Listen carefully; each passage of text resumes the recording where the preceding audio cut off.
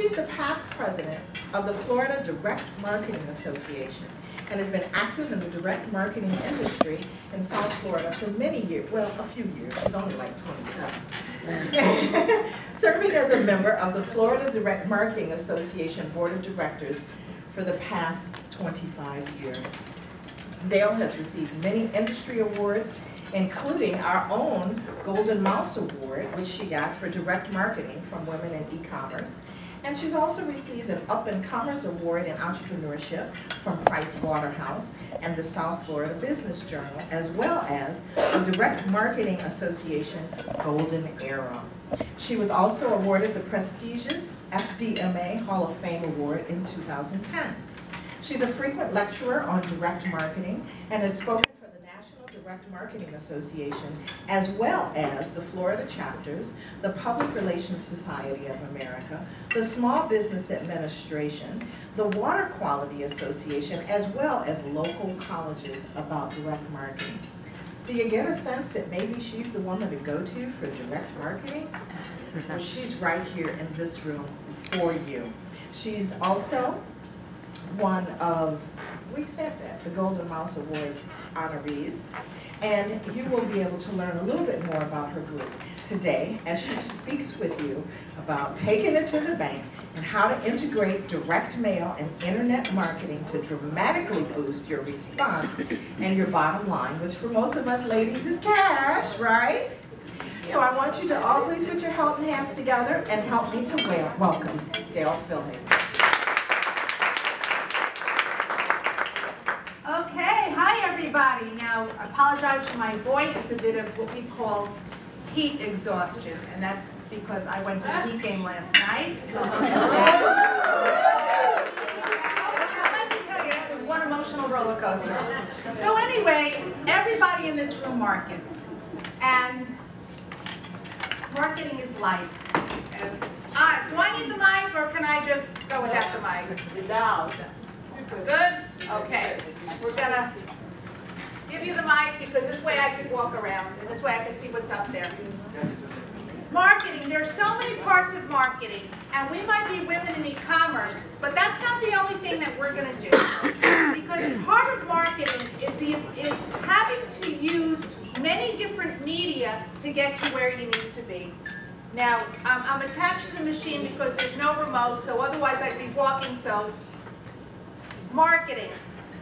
Marketing is not an event. It's a very carefully planned out program that takes into consideration your goals, your budget, your resources, and your brand. I wrote this quote about 15 years ago. I use it every time I speak because it means something to me. Marketing is not something you just do once. You don't put an ad in a newspaper once. You don't do a mailing once. You have to always remember that it's continuity. To get your name across, you have to do more than one thing. So what's in your marketing toolbox? That's what we'll talk about today. Let's frame the conversation because everybody loves statistics. A couple quick quotes and numbers just to start with. 64% of adults say they like getting things in the mail. The USPS says that. 76% of adults say they made an online purchase as a result of getting something in the mail. 76% of small businesses agree that the ideal marketing mix is multi-channel. But only 54% of small businesses are actually using multi-channel. So let's talk about that. And let's talk about what it means in terms of the different types of marketing that each of us has to do to promote our businesses. Now, I call it, and I'm going to divide this little talk into prospecting and nurturing. And I have little dollar bills because that's what we kept talking about is what we really want is a little cash on our bottom line. But different media comes into play for different kinds of marketing. Now, we all know that prospecting, there are so many statistics out there. And there are different things that people say, and one of them is it's going to take 10 times as much money for you to get a new customer as to keep an old one. There are reasons for that, and part of your job in your marketing mix is to be able to combine the more expensive media with the less expensive media. Okay, we know that there are some things that cost you more to do and some things that cost you less to do. Better on this side. Let's face it, guys, you have to prospect. It's a fact of life. You have absolutely no choice. Okay? If you don't market, you die, because that's what happens. Some of your clients, it's attrition. They go away, they move away. In a couple of people's cases here who deal with the older population, they do die. So we always have to market. We have no choice. And your job is to get your message into the right people's hands at the right time. Now, direct mail rocks. When it comes to prospecting for new customers, direct mail is terrific. For those of you who hear, oh, direct mail is dead, oh, direct mail is old stuff, baloney. Right now, direct mail is in the middle of a resurgence. Now, let's take, okay, what was in your email box this morning when you got to work? John? A lot of stuff, a lot of junk. What was in your mailbox? A lot less. Okay, remember a couple of years ago, there was a lot more stuff in the mailbox. Well, right now there's a lot less, and it makes each piece more important. Now, the reason direct mail is hot, hot, hot, and the reason it's the best prospect, the best medium for your prospect marketing, it's because the only thing that guarantees that it's going to get into your hands. Now you look, I'll go find another battery source. Okay, that's not good. Okay, you fix that. But anyway, you saw that picture of the lady by the mailbox? Okay, the picture I just had before, well, that's the mail moment. The USPS has this whole little thing, it's called the mail moment. You go to the mailbox, you look at your mail, you look at it. You're taking a couple of minutes out of your day, you're doing nothing else. You're looking at your mail. You're going to make a quick value decision if you want to look at it, you want to open it, okay? And that could be the product of the direct mail. But you are spending some time where you are doing nothing but looking at the mail. Now, as we get this all straightened out, part of the exciting part about direct mail is it allows you the opportunity to micro-target, to really fine-tune who your prospects are. It gives you the opportunity to slice and dice. It gives you the opportunity to say, okay, these are the people I want to reach, and the technology that is available in the marketplace gives you a way to select them. Yes, I sell mailing lists. I've been doing this.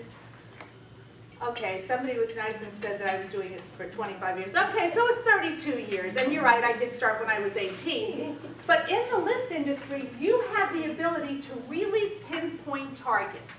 Now, when we were going around the room and doing self-introductions, I heard a couple of different things. And when I came in and I saw the little blue banks here, and I said, what is it that you do with the little blue banks? And you sell insurance. Okay.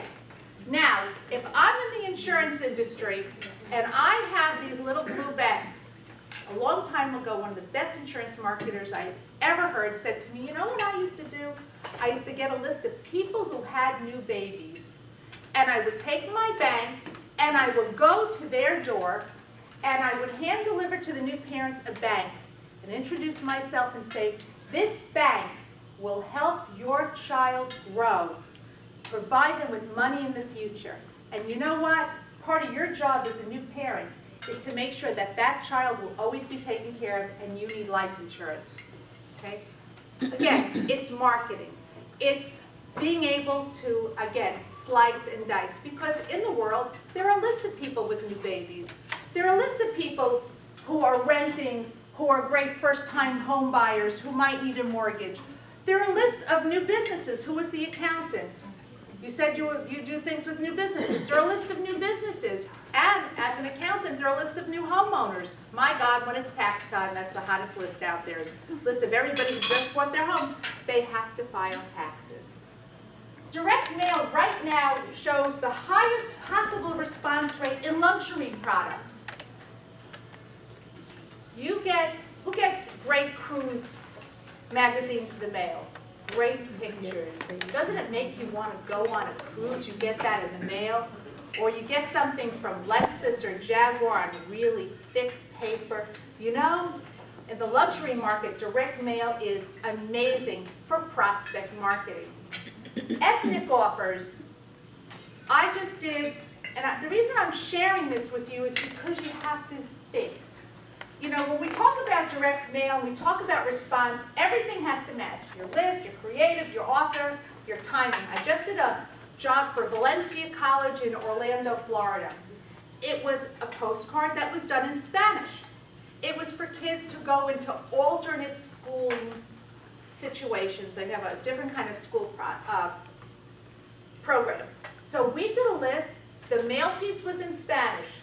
The picture on the mail piece was a Hispanic family. The offer was for Spanish language books, which you get if you sign up with this offer. They got, on their first mailing, 170 people called up to make a reservation for the open house for the school. 500 people showed up for the event. That's huge, guys. It did not cost them that much to do a mailing, but it was well targeted. It all matched. There are so many different ways that a business can prospect market. And when you're looking at driving people to your website, direct mail is amazing because you need to stand out from the crowd. You need to make sure it matches. Be creative. Now, here's creative. Lois Geller is a very powerful direct marketer. She's in Hollywood, and when she had her Madison Avenue ad agency, she said, I wanted to get a piece in the hands of the top 10 businesses in Manhattan. I want them to know who I am. So she had hand-delivered, and again, this is direct marketing. She got a list of the top 10. She researched that list because, you know, in the world of lists, it's a list. Sometimes you got to double check the list. You got to make sure that the right names are on the list. And she was spending a lot of money. She had potted plants that were 4 foot high delivered to these top 10 ad agencies with her information and her name and her just everything in it. And she called up the next day after they got it. And you know, they all took her phone call. She got her appointments. So it might have been pretty expensive to do it, but she only did it to 10 people. And she made business. Continuity programs. Okay, I heard we have insurance. Anybody sell long-term care? Try birthday cards to people turning 50. Okay, because you know the price goes up after you're 50. Everybody knows the price for long-term care goes up after you're 50.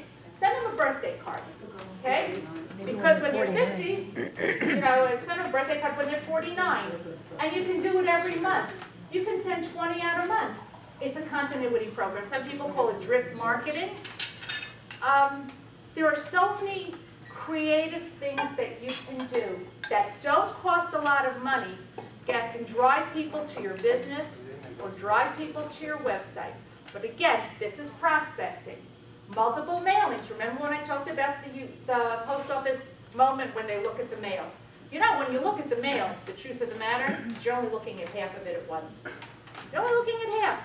That's why multiple mailings are so important. And that's why in the direct marketing industry, we teach you to mail more than once to the same person. If you get a good response the first time, believe me, you'll get the same good response the second time because the prospects only read half of it at once. And it's just a statistic, it's just a fact.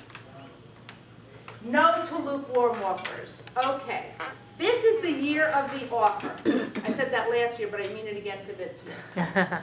You know, it used to be we used to get the mailings from a dentist in the mail, and they would say, you know, if you come and you become a new patient into my office, we'll give you free bite wing x-rays. Well, you know, that really made me want to pick up the phone and call. I really wanted those bite wing x-rays. But if the dentist sent me something and says, hey, you're new to the area, come visit my practice and I'll give you free teeth whitening, okay, then maybe you got an offer. So whatever you're doing, whatever you're marketing, the offer is key. You need to make sure that someone is going to pick up the phone and call you, type your number into your website and drive them to your website so maybe they'll sign up for you and they'll opt into something. Lukewarm offers are a waste of your time. You're wasting all your money on prospecting, regardless of what you're doing, whether it's direct mail, radio, whatever your newspaper ads. Come on, guys, you know what it costs to put money into the newspaper? Putting in a dumb offer because you think, well, we'll just do it. It won't cost me much. Don't. Lukewarm offers are no good. Okay, another example of a lukewarm offer. Let's think. When somebody comes to you, what do? You give them a free consultation? Okay. Huh? A pen set. A pen set. Now that's a useful thing. But if you said to me, come to my bank and I'll make sure you have no fees. I'll give you the credit card of your choice. I'll give you free checks if you open up a checking. Now that's an offer. Okay, because I know it's going to cost me $40 to print up checks, but you're going to give me free checks? All right, maybe I'll come to your bank. Give them an offer that they can't refuse, and this way you can make a friend for life.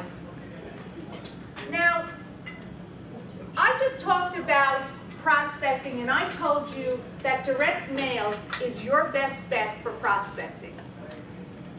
Okay, that's what I told you, and it is. So, why not digital? Why not digital? So what's the truth about digital? Now, I get people call me every day of the week. They say, I want to buy an email list. All right, so I say, all right, well, you want to buy an email list. What are you going to do with the email list? What are you going to do with it? Well, I'm going to send them something.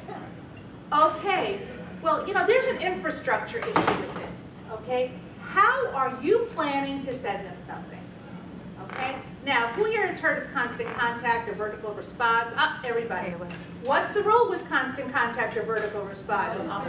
No, that's right, no rented lists. There goes your prospect email. Now, you all know about that in this room, but the rest of America doesn't understand that. The rest of America also doesn't understand the difference in how email lists are compiled from the way direct mail lists are compiled. Direct mail lists are compiled from addresses going up. Email lists are compiled from opt-in stuff from somebody else's site, and it goes down. In other words, you put the address to the email address, whereas in the other way around, we take the email address and append it to the mailing information.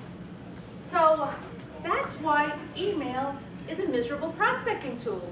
You can't use rented lists. The rented lists that are out there, yeah, you can get them, but you're paying a lot of money.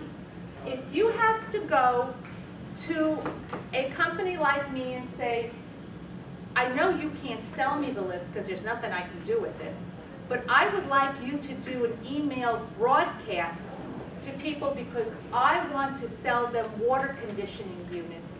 Well, guys, email needs to have continuity just like everything else.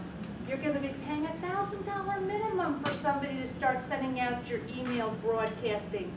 If you thought direct mail was expensive, to really do a good job in prospect email marketing, you are looking at really big bucks. And then, as we said, so much stuff is in your email box.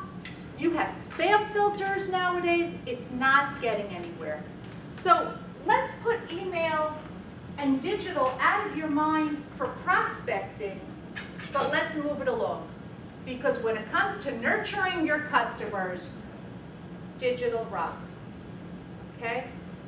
Who are your customers? Now, we all know that we do 80% of our business, over 20% of our customers, and they're the ones we really want to nurture. Now, how do we nurture them? Because we want the repeat business. We want them to tell everybody about it. And this is where digital is so important, because it helps us develop the relationship. We want everyone to opt in, because once they're opted in, then we can use our constant contact and we can talk to them on a continuous basis. Once they've opted into us, they're our friends. They become part of our e-family. They're going to hear from us, maybe every 6 weeks. We're not going to bombard them every day because that's the easiest way to get rid of them, or for them to get rid of us.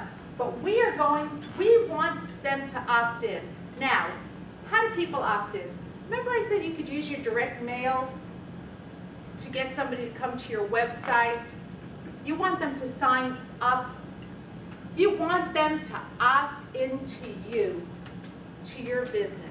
You know, we talk about why social media is so wonderful because it helps with the dialogue, the conversation, the feeling of community.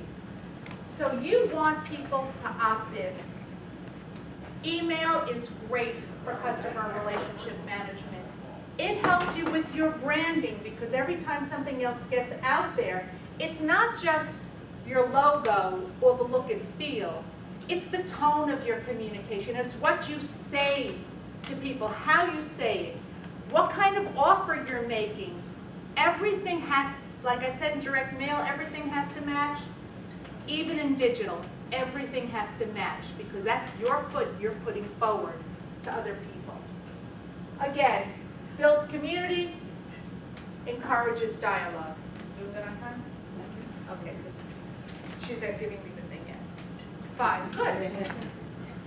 Okay, now, this is my handy dandy slide that shows how integrating, this is what we were, you know, got to build up to the integrating part. Integrating digital with postal gives you your highest response. Now, I'm going to look at it 2 different ways. We can use direct mail to drive people to digital. Now, here we go. You've got this handy dandy thing. Everybody knows what a QR code is. You know, I speak to a lot of groups and they have no idea what a QR code is. And you all know that you can download one for free from the internet and put it on your business card or put it on your material and people can find you with their mobile phone, which also means you have to make sure that if they're going to your website that it is optimized for digital. For example, my website is not optimized for digital because it is this huge cataloging type of thing with like 1,200 pages. You can find all sorts of stuff, but it's not optimized for digital. So I send people to my Facebook page when I use a QR code on my business card. Again, part of the digital family. Do not overlook all of the different components of digital and how you can use your direct mail. You want people to see, whether it be direct mail, space advertising, newspaper ads, you want people to see that you have a Facebook page, that you have a Twitter site. You know, you look bigger when you have all those things, okay? And remember, a lot of us are solopreneurs in here. A lot of us are starting businesses. You always want to look bigger. So those things make you look big. The other way around, why do people combine all these different media into their marketing program? Remember how I wrote in the beginning, it's part of a whole program, you want to put it all together. Different medium cost different things. Your cost per acquisition, your return on investment. You know that a lot of the electronic media, the digital media, costs less than it's going to cost you for direct mail and postage. So you want to maximize the 2 together. A lot of people use email or digital to let you know that a mail offer is coming. A lot of people, do you remember when we all used to go back to the dentist? You used to get a postcard from the dentist that it's time for your cleaning. Yeah. Now I get it on email. I get it on my phone. I get it all over the place. The same thing with my, you know, your annual, you know. What do you still send postcards out? Or you send them an email? Postcards. You still do postcards. My doctor doesn't send postcards anymore. He sends me an email and he sends me a text to my mobile phone. And there are companies that have just sprung up that just work with medical practices to do that. Even the hair place, you know, even the hair place, I get like an email 4.5 weeks after my color, reminding me that I should have been there 2 days ago. So, again, there are so many things that you can do. That's really what I'm talking about here, is that so many things. Digital as a companion. We know that digital will encourage, enhance your response, promote your brand. Again, bigger than yourselves. Heidi gave me the thing. Okay, last slide. Some of the things that the big boys are doing. Coach uses Facebook to tell fans that the lookbook was coming out. The lookbook cost them $8 a pop to print plus mailing. They're warming up the audience. The Girl Scouts tweet when their branded magazine comes out. US Air uses a direct mail piece with a Pearl, personalized URL. You know, you've seen it has your name on, you get a little mailing thing, you type this in, or you QR code it, and it's your personal page as a prospect. Another, Barclays uses a QR code to promote their mobile banking app. Everybody does it. Everybody tries to use as many medium as you can to put it all together to make the marketing campaign happen. So this is my very fuzzy picture, and I call it Idea Factory. And this is where we talk about questions and answers. So I'm right on time, right? Perfect. Yeah, it's really good. Okay, questions. Let's talk about what you do. You're doing Every Door Direct, okay? Every Door Direct is a program by the USPS that gives you an opportunity to reach everybody in a given market. For a pizza place, it is amazing. For like a dry cleaner, for somebody who wants to reach people in a little area. Great tool, great product. Who else? Financial planning. What else can we do for financial planning? Reach new homeowners, reach people who just came in from New York. They might need a closer relationship with somebody. Okay, who else do we have in here? Idea Factory. Who else? Who wants an idea? Okay, go ahead. Banking lady. Yes. Again, new homeowners, new businesses. Get them while they're hot because they're really important. Not only that, market to the ones who came in a year ago, because chances are a year ago they went to the bank next door and they didn't like being put on hold. So market to people who were a year ago. Who else wanted an idea? Go ahead. I heard that the literature is correct. High-end customers, you look for the zip codes and the census? No. The question was, in high-end customers, you look for the zip code and the census. In the world of mail, it goes by the individual household. You can decide what your vision of affluency is by how much they paid for their home, what their income might be, how much their disposable dollars could be, what their net worth is. Bless you, whether they drive a Mercedes. So there are so many ways to do it, but yeah, there's a lot of specifics. Go to the website. I want to ask you a question. I want to reach people who have gone through short sales 2 years ago and prior because they're the boomerang. They can buy homes now, but they don't know. There is no list of short sale because the term is not available either through any of the credit organizations or through any of the companies that do mortgage lists, but you can get HARP 2.0, Fannie Mae's, Freddie Mac's. You can buy lots of things. People who might have taken a variable rate loan, for example. There are also lists of what they call enhanced first-time home buyers, people who've been modeled that they're going to buy a home in the next 5 months. So lots of stuff out there, lots of stuff out there. Could you help with, have clients ask sometimes different lists, medical professional, office managers, if they want to target like medical buildings, could you help with that? In medical lists, there are lists that are available by license. And so that's one kind of list where you're looking at professionals by their license. And then you could go with medical practices, and you typically will get the office manager's name on it. Go ahead. Yes, meals delivered. Meals delivered. Waistband. Okay, brand new list out there. People who are obese or overweight. Okay. That is a huge group for getting people who want healthy meals delivered. It's really good. I just did something for a hospital who wanted bariatric surgery, and they said 17 appointments. It's like really wow. But yeah, it's a new list out there. It's called the waistband model. It goes by BMI. Go. Well, I love direct mail. I love do it all the time, and I test and measure like a heading or an offer constantly. But what I was going to say, because will send things to business owners, I will always write in blue pen, and I'll make it look a little bit more personal to try to get past the gatekeeper, if you will, so that they can actually see the piece. Do you have any other recommendations? Yes. Okay. I can't wait. Yes. Oh my gosh. There's this thing out there, and I found it, it's called send out cards. And this girl in the gym told me, she says, do you ever see the send out cards? You can send out cards, you can send out those great brownies. Okay, now, girl comes up to me, or one of my clients, a client comes up to me, she says, my client wants to mail something for people, I love the way she called it, seniors age 55 and up. Yeah, give me a break. Okay, that means I'm like dead. But, okay. And she says, a hearing aid offer. I said, you want to send you want to mail a hearing aid offer to 25,000 people who are 55? What, are you crazy? I said, why don't you try the send out cards by a list of people who are turning 70? Okay? And not only mail them the send out card, but mail them with the brownies.